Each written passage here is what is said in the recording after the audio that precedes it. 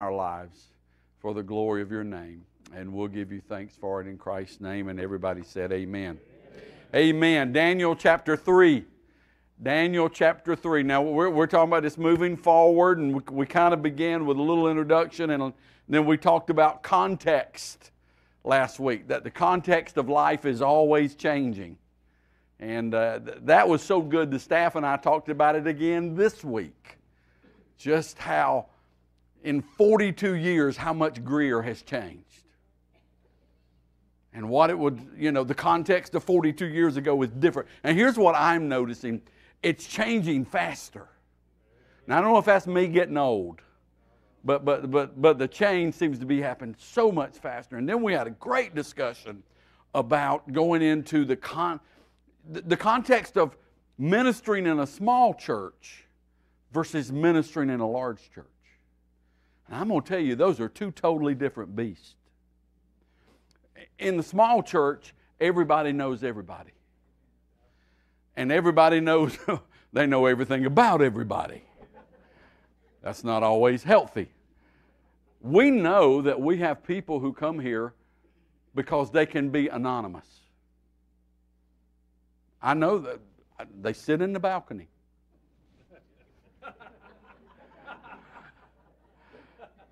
And they can be anonymous. And I meet people all the time. Oh, I've been going to your church for 4 years. And I'm just, oh, okay, you sit in the balcony. You see me up there? No, but if you've been coming that long and I don't know you, chances are. So the small church versus, it's different. You're in a small church, and you have, and it gets out that you've got something going on in your life, maybe a health challenge. Well, you come to the altar, the whole church swarms around you because they all know. You come to a large church, and unless you're really plugged in somewhere, you can have the same health challenge, come forward for prayer, and nobody comes stand with you because nobody knows. It's the difference between ministering in small and large. And if it looks easy, it ain't. So context is an interesting discussion. Tonight, we're going to talk a little bit about what I call, these are complicated times. But don't get stuck in them. Daniel chapter 3, verse 8. But some of the astrologers, should be on your screen, went to the king, and I'll just pause. Most of you know what's happened here. Nebuchadnezzar has built this giant statue honoring himself. He would have been a good president. And he's built this statue honoring him. Probably would have been a good pastor too. Been a good anyway, honoring himself. And he said, when you hear the sound of all of the music, everybody bow down and honor and worship the statue. And everybody did except for 3 stubborn little Hebrew boys. Shadrach, Meshach, Abednego. Well, here's what happened. There's always somebody watching. When you bow your head for prayer, somebody's watching to see if you close your eyes. There's always somebody watching. So verse 8, but some of the astrologers went to the king and informed on the Jews. They said to King Nebuchadnezzar, long live the king. You issued a decree requiring all of the people to bow down and worship the gold statue when they hear the sound of the horn, the flute, the zither, I don't know what that is, the lyre, the harps, the pipes, and other musical instruments. That decree also states that those who refuse to obey must be thrown into a blazing furnace, but there are some Jews, Shadrach, Meshach, and Abednego. Not just some Jews, King, we know who they are. See, these astrologers, they'd have been good church members. Y'all didn't even get that. But there are some Jews who you have put in charge of the province of Babylon, and they pay no attention to you. They refuse to serve your gods, and they do not worship the gold statue you set up. So Nebuchadnezzar flew into a rage, ordered Shadrach, Meshach, and Abednego to be brought before him. When they were brought in, Nebuchadnezzar said to them, is it true, Shadrach, Meshach, and Abednego, that you refuse to serve the gods or to worship the gold statue I've set up? And let me pause right here. Now remember, he is the king who has promoted these guys in the high position, so he feels like they owe him something. But he likes them. You can almost hear, in the Hebrew it says, tell you what I'm going to do. I'll give you one more chance to bow down and worship the statue that I've made when you hear the sound of the musical instruments. But if you refuse, you will be thrown immediately into the blazing furnace, and then what God will be able to rescue you from my power? Shadrach, Meshach, and Abednego replied, O Nebuchadnezzar, we do not need to defend ourselves before you. If we are thrown into the blazing furnace, the God whom we serve is able to save us. He will rescue us from your power, your majesty. Here's the point. But even if he doesn't, we want to make it clear to you, your majesty. Notice the respect they still have, because we're going to talk about that tonight. Your majesty. We will make it clear that we will never serve your gods or worship the gold statue that you have set up. Now, quick story about this passage for me, and it really leads into our session tonight. The first time I ever heard Andy Stanley preach, this was the text he preached from. Now, if you don't like Andy Stanley, don't turn me off. I'm just telling you a story. His father, Charles, was the pastor of First Baptist Atlanta when it was downtown Atlanta, just beyond the varsity. And quite honestly, I listened to Dr. Stanley every week. I found out in the early 80s when I left my father's church that everybody in our denomination didn't preach like my daddy. And this is back before the internet and YouTube and all that stuff. So the weekend Bo was born, we were in the hospital after he was born. And on a Sunday morning, I was sitting in the hospital holding him, flipping through, see if he was on TV, and there was Charles Stanley preaching. And I listened to him, and I thought, you know, for a Baptist, this guy's pretty good. And, of course, then over time, I actually learned that he grew up in Pentecost before he became a Baptist minister. And I actually got to meet him. Now, it was in the men's room of a restaurant. A restaurant in Atlanta, Georgia, and I was washing my hands, and I looked up, and there he stood behind me. I thought, is this a vision? Is this? And so, it was a good moment. I enjoyed talking to him. But I would record Dr. Stanley every week in the old VCR. Program your VCR. Pray the power doesn't go off because you have to reset everything. And I would program the VCR to record Dr. Stanley every week, and sometime during the week I would watch him because I enjoyed hearing him expound the Scripture. He was very good. I don't agree with all his theology. He didn't agree with all mine. But that don't mean he didn't expound the Scripture well. And so one of those tapes, all of a sudden this young guy steps up to the pulpit, and it's Andy, his son, who was then the youth pastor at First Baptist Atlanta. And this was the text he used. And he used an analogy that has stuck with me. And that's probably been 35 years. He used, and I think it stuck with me because I could associate with it. He talked about when he went into the 7th grade. How many of you remember the 7th grade? Some of you ought to really remember it. You were there a couple years, but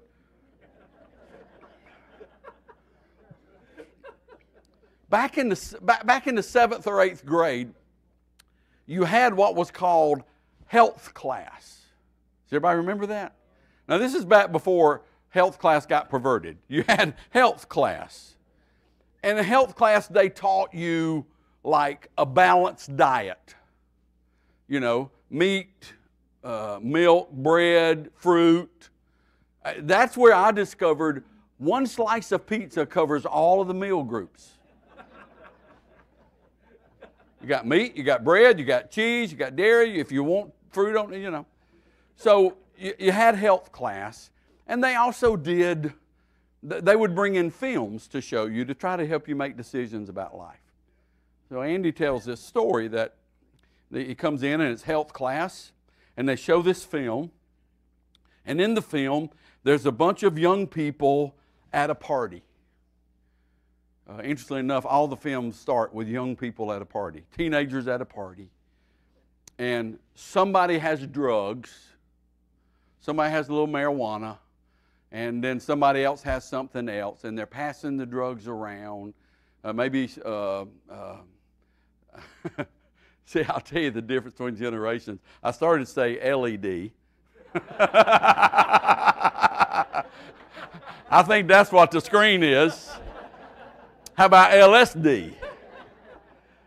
And so, they got this film, and these kids start tripping, and they're hallucinating, they're going out of their mind, and then one of them overdoses in the film. And they show this horrific death, this horrific overdose. And he said, that day, me and all of my classmates swore we would never take drugs. We would never, ever experiment with drugs. And he went on to say, but the reality is, within a couple of weeks, classmates were doing drugs. He said they show us another film, and it's at a party, and it's teenagers. And some of you have teenagers, you're never going to let your kids go to a party again when I'm done. And the boys decide, let's go get in the car and have some fun. One of the guys has a car, and you all remember that, when one of your buddies had a car. And they get in the car, and it's at night, and he's going to show them just how fast he can drive the car. I know none of you ever did that. And he's going down the road, and he opens the car up, and he says, watch this, and he turns the lights out. And then all of a sudden, there's a collision, and the boys in the car are all dead.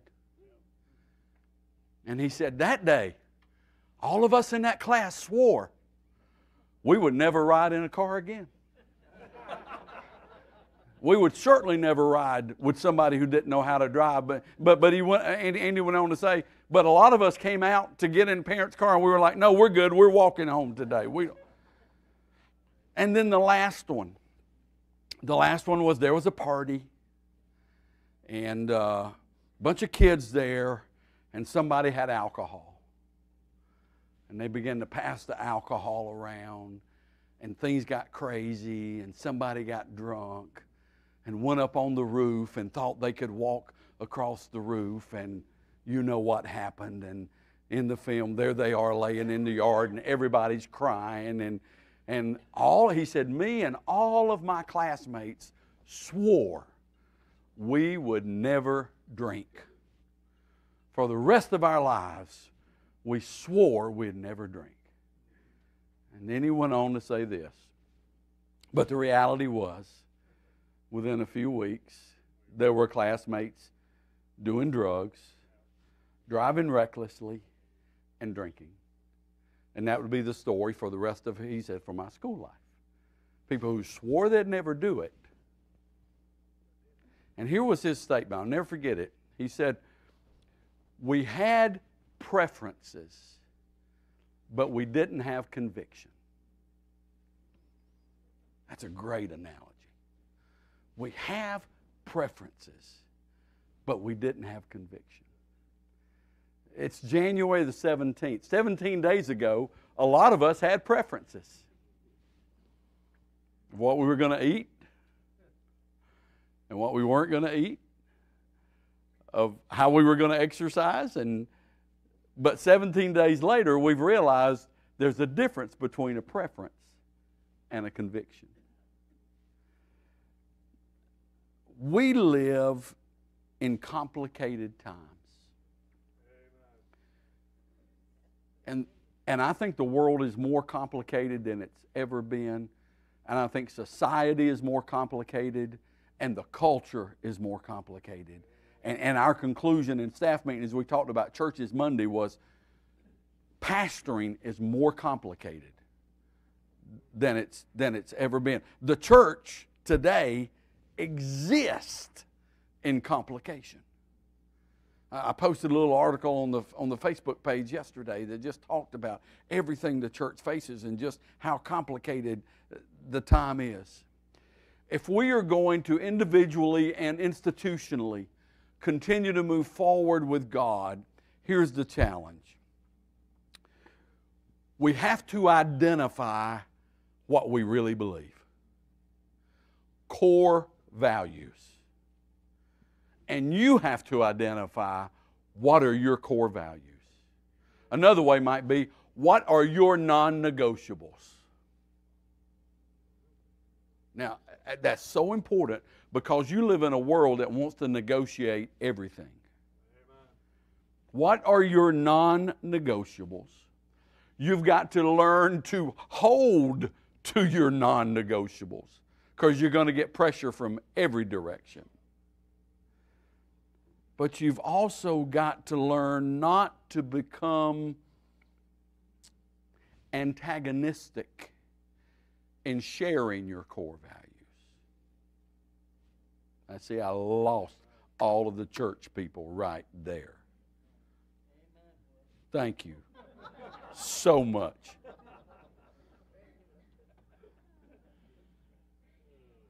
So let's talk about all of this. Core values. Here's the first statement I'll give you about core values. It's this. It's while we should always consider context, we must resolve that our core values do not waver and are not for sale. Do we live in a different world? Absolutely. You know, are our kids and grandkids facing things in school that we never fathomed facing? Absolutely. The world has changed, the culture has changed, everything around us has changed, work has changed, entertainment has changed, everything around us is shifting and moving fast, and the context is always changing, but we have to resolve individually and as church people and as a church that our core values do not change regardless of the changes of context, and our core values are not for sale. In the Old Testament, there was this man named Naboth. And Naboth owned a vineyard. It had been passed down to him. It was part of his ancestry. That's how God designed the people of Israel. The land was passed down in the family, stayed in the family. If it ever got out of the family at the year of Jubilee, it was supposed to revert back to the family. That was the way God designed it all. He owned this one little vineyard. It wasn't anything wonderful, but it was his. Where it was adjacent to some property the king owned, Ahaz. And Ahaz wanted that vineyard. It is a great story. And Ahaz's wife, known as Jezebel, everybody say that, it just feels good coming off your lips. Jezebel. That Jezebel. If you've been in church long enough, you've heard that.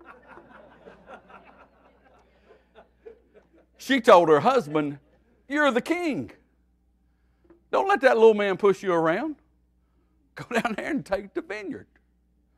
Well, the man just absolutely, here's what he basically said to the king: "It's not for sale. You can't offer me enough money. You can't offer me another vineyard. This is the vineyard that was given to me as my ancestry, and it's just not for sale." Now, in the end, just so you have closure to that story, he was stoned and killed. They hatched a plot where somebody lied about him, found him guilty, stoned him and killed him, and the king took the vineyard, but God saw it. But here's the thing to Naboth. He wouldn't sell out his core value, even under pressure of the king. And so what we have to understand is one of the things we need to do as we move forward is we've got to define those core values, and we've got to implant those in our children and say, this is not for sale. This is not negotiable. I might as well preach. I do worry about this parenting generation, because I'm not sure sometimes who's in charge. And I'm telling my age now. Sometimes I'm not sure. Sometimes I can be at the store and I'm not really sure who's in charge here. And we could really push this further. Do you know who advertisers go after? Children. They know something. They know who's making the decisions. I did not grow up in that era. You know, I grew up in the era of I could be obedient or I could be sore. It was my choice. Can I get an amen? I can, you know. And I grew up in an era where there were no negotiations. If I wanted negotiating, I had to get Mother to go negotiate with Daddy. And I don't even want to know what those conversations were. But anyway, you have to define your core values. And we'll talk about some of those in a minute. And you have to realize those things are not for sale. But I put a note at the bottom because it's so important.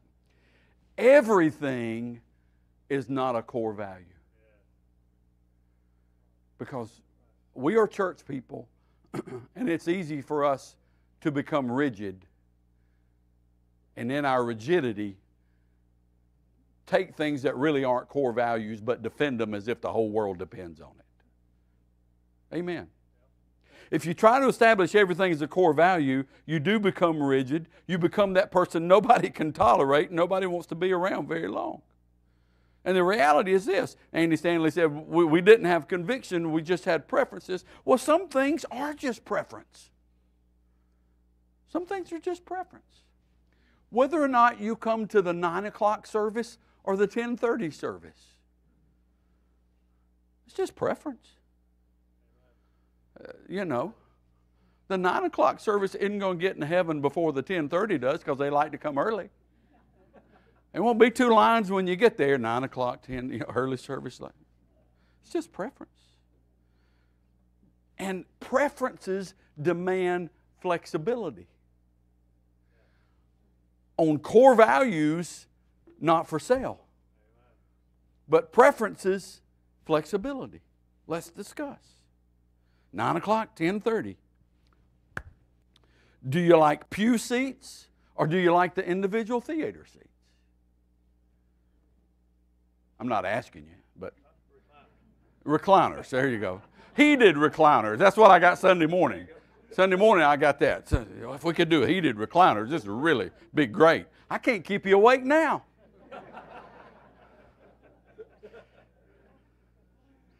Do you want the pastor to wear a robe when he preaches? Or do you want him to wear a suit or a sport coat? I had a lady several years ago. I performed a wedding for a beautiful couple in our church, Steve and Amy Ward. And then they wanted me to wear a robe for the wedding. Y'all remember that?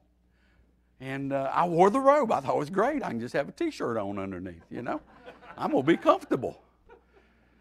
And they wanted me to wear a robe. So I wore the robe, and I went to the reception, and one of the good members met me at the reception and said, "Preacher, I'm just going to tell you right now, if you wear a robe to preach in on Sunday, I'm going to leave this church." To which I said, "Don't you tempt me. Because it's still back there." I mean, it's a preference. But what, preacher, why would you put that out here to us? Because we are church people, and we will fight over anything. And if a preacher wore a robe one Sunday, there would be people who would have a cow. Core value, not for sale. Preferences, flexible. I think it was Augustine who said this: in the essentials, there must be unity. In the non-essentials, there should be liberty. And in everything, there should be charity. In the essentials, unity. In the non-essentials, liberty. In all things, charity. What are core values? What are some good ones to have? I knew you were going to ask me that, so let me give you some. that the Bible is the inerrant, inspired Word of God with all authority for governing life. Amen. Now, that's not for sale. Amen. That's non-negotiable. Years ago when I had a real job, I would exercise at lunch. The hospital built the Life Center, and I would go at lunch and do my exercise, and I would get on a Stairmaster, and it worked out great for me because I could read my Bible. And I would carry my Bible, and I would read it, and I did this for years. I was exercising and reading my Bible. And so one day, this girl who worked there, her name's Debbie, and she was a nice little young girl. You know, young people know everything. She was a nice little young girl. She come up to me, and she said, asked me about the Bible and where I went to church. And I asked her where she went to church. And she said, you know, we believe the Bible. We just don't think all of it is applicable today. And so I handed her my Bible. I probably shouldn't have. And I said, would you go home and cut out what isn't real so I'll know the difference? And she didn't appreciate that very much and didn't talk to me a lot more. But my point was this: once you start cutting, where are you going to stop? And you're going to cut out this, and somebody else is going to cut out that. This is a core value. This is not for sale. The Bible is the inerrant, inspired Word of God and the authority for our lives. Core value, the Trinity, the triune God. God exists eternally in three persons, the Father, the Son, and the Holy Spirit. Well, explain that to me. I can't explain it to you, but He is. The virgin birth of Jesus Christ. That He is God incarnate. That He was crucified, buried, resurrected, ascended to heaven where He sits at the right hand of the Father, making intercession for you and me. Non-negotiable. Non-negotiable. That all have sinned and come short of the glory of God. And that repentance is demanded according to Scripture. Non-negotiable. That in Christ there's repentance and justification and new birth through the blood of Jesus, that the Holy Spirit has been given unto all. All of those are non-negotiables for me. But there are some things, and I got those from our declaration of faith, but there are some things that I wouldn't define them as non-negotiables. Now I'm going to get everybody. You think this is bad, wait till you listen to Monday's podcast. Our church believes, and I believe in the pre-tribulation rapture of the church. I believe that. But there are people in our church who believe in a mid-tribulation rapture of the church. They believe there'll be a rapture, but they believe the church will see some part of the tribulation. And there are some who believe in a post-tribulation. And all three can bring their Scripture references because there's not anything in Scripture that says, hey, it will be a pre-tribulation rapture. Matter of fact, the word rapture is not even in Scripture. It's not there. In the essentials, unity. In non-essentials, liberty. In all things, charity. So if you decide, as you read the Bible, that you believe that the church will see some degree of suffering, but okay, I'm not going to fall out with you because of that. You interpret it one way, I interpret it another way. We're both going, I'm just going to get there before you do. You want to stick around here for a while? Have at it. You know, hey, go to my house. It should be empty. Stay there. But watch out for that junk drawer. It'll get you every time you open it. You know, what the Bible has clearly spoken on has to be held as a core value. It has clearly spoken on the preciousness of life. So abortion is a non-negotiable for me. It has clearly spoken the truth about human sexuality. So any version, and probably the better way to say that is any perversion beyond what the Bible says is a non-negotiable for me. And preacher, you're being a little, you're regimented and then you're not regimented. Yeah, that's the whole idea. But here's the focal point. On essential core values, you can't let yourself drift into the murky middle, because that's where people drown. You can't, on core values, you can't say, I'm going to get in the middle of the road, because that's where you drown.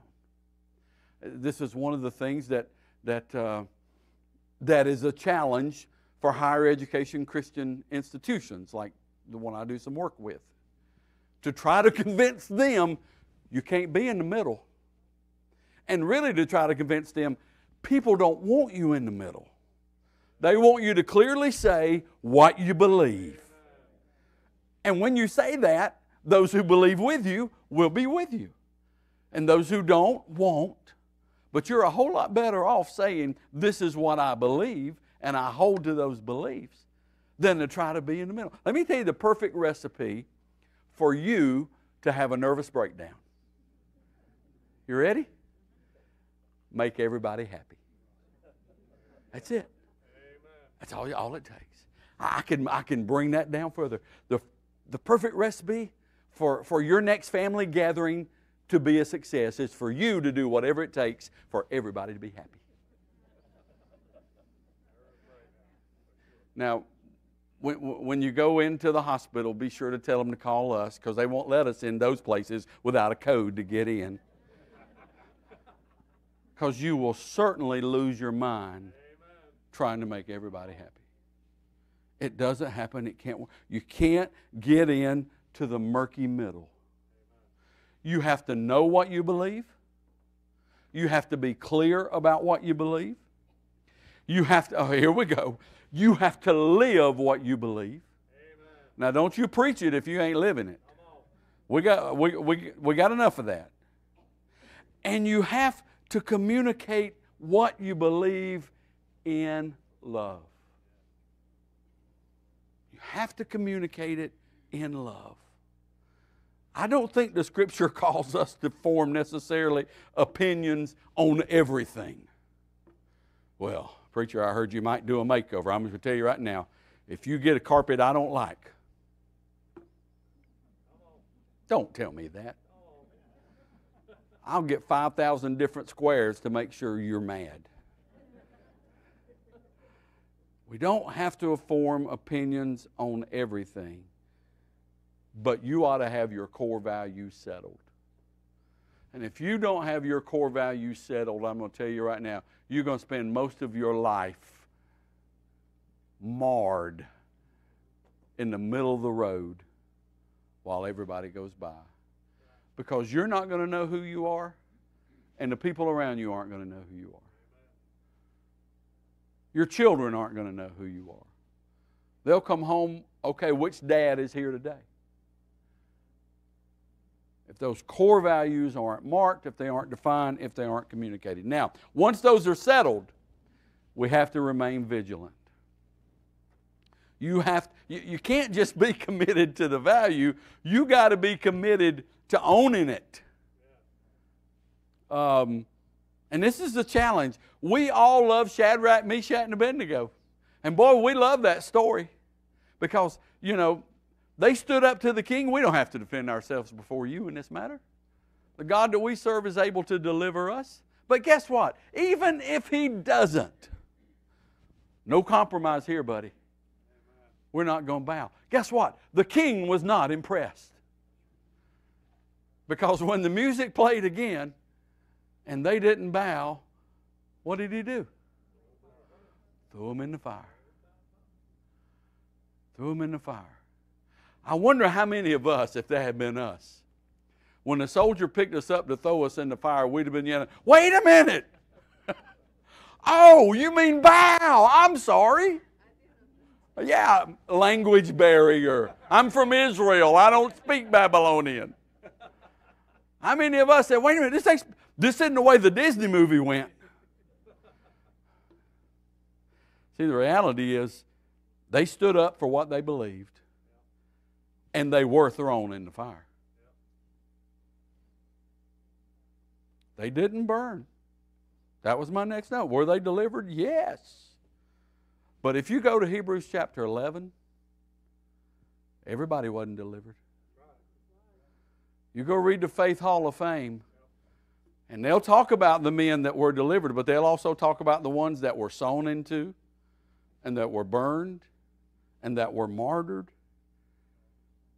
Not everybody was spared. And what I'm saying is you have to believe what you believe when everything's great, and you have to believe what you believe when everybody's against you. And there may come a point where you come under attack. And if the Lord tarries, there will come points in this culture where you will, and it's happening today, where you will be directly attacked because of what you believe. You know, an argument's it's all fun and games till somebody starts shooting. And then it all changes. Here's my third point tonight. Don't confuse conviction with antagonism. Core values are essential and we all need them. But nowhere do you have a license to go looking for people who don't share your values and start a fight with them. Amen. I mentioned that I do some walking. I don't know why it is, but I guess it's from those years that I was doing a little bit of jogging. It's hard for me to get my heart rate up just walking. It just doesn't go up. And so I have to find places where there's hills, and I have to walk the hills. And so I found a little track. Well, it's very common in that little track that I take that on certain days Jehovah's Witnesses are out, and they bring their little. It looks like a gospel music record case. They bring their. You've seen them downtown Greenville. They have the little stand and now. They stand there and don't say a word.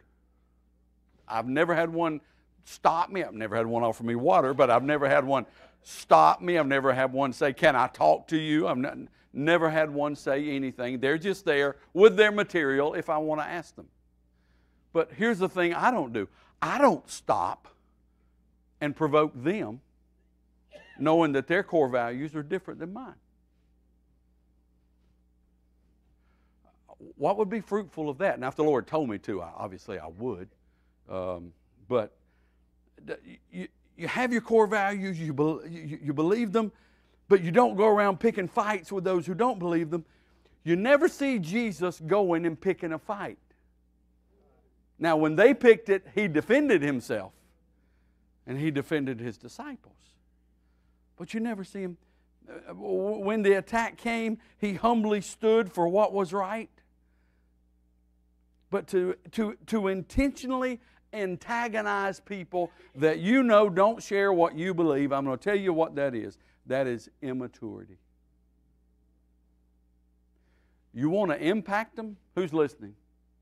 You want to impact them? Live it. Amen. And live it in the love of Christ. Because that's what sells it. I've never seen anybody argued into the kingdom of God. Amen. Got an attorney somewhere around here. I'm not supposed to point to him. You know, attorneys love to argue and win the argument. And church people love to argue.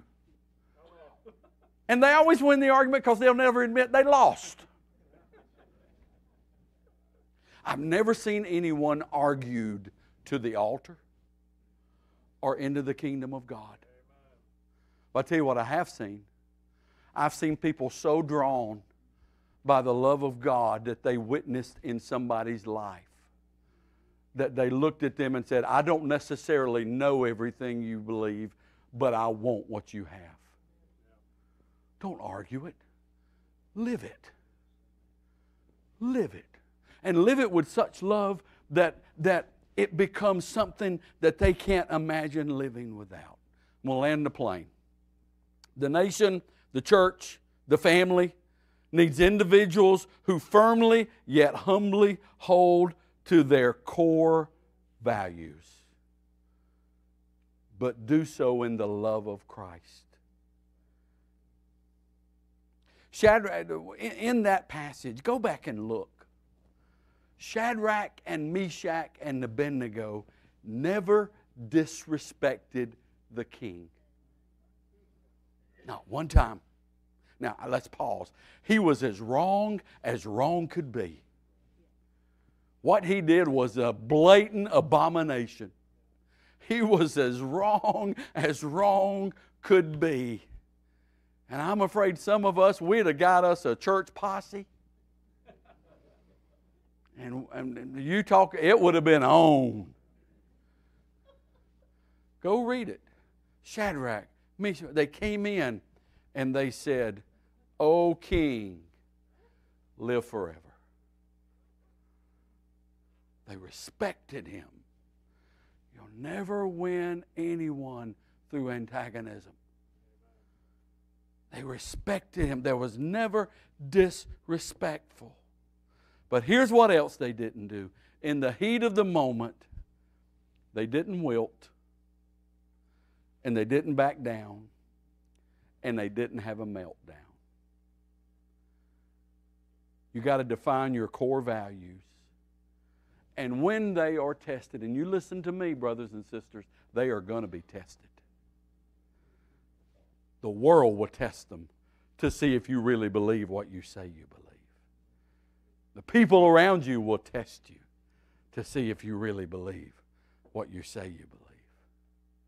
When those tests come, you have to be so committed that you don't wilt and you don't back down, but you also don't have a meltdown. You plan, you act, you talk, you live in accordance with those values you hold. And here's what will happen. The world will be amazed at what they see being lived right in front of their eyes. Now, I want to tell you again, you can't preach that. You have to live that. You can't argue that. You have to live that. I tell young pastors, I don't know why they call me, I guess because I'm old, but anyway, I tell them all the time, you have to earn the right to be heard. The overseer can appoint you as pastor, but it's only by relationship that you get the right for the people to listen. You can stand up and preach and they can hear you, but until you've earned the right to be heard, they're not going to pay you any attention. Amen. What's true of the preacher is true of us. We have to earn the right to speak into people's lives. Not just by knowing the truth and not just by having the bumper sticker on our car, by living it in love every day. So, Lord, help us to grasp the core values of your word, the undeniable truths on which we anchor our soul. Help us to have discernment to tell the difference between what is truly a core value and what is simply a preference. And let us live our values out, never drifting to the middle, but live them out in full compliance and full assurance that you will respect and honor our commitment. And as we live these out before men, Christ will be seen, heard, and glorified. Let the words of our mouths and meditations of our hearts be acceptable in your sight, O Lord, my strength and my Redeemer. Amen. God bless you. Wear your sweatshirt Sunday if you're so inclined. Don't wear it at home. If you can put it on, come on in.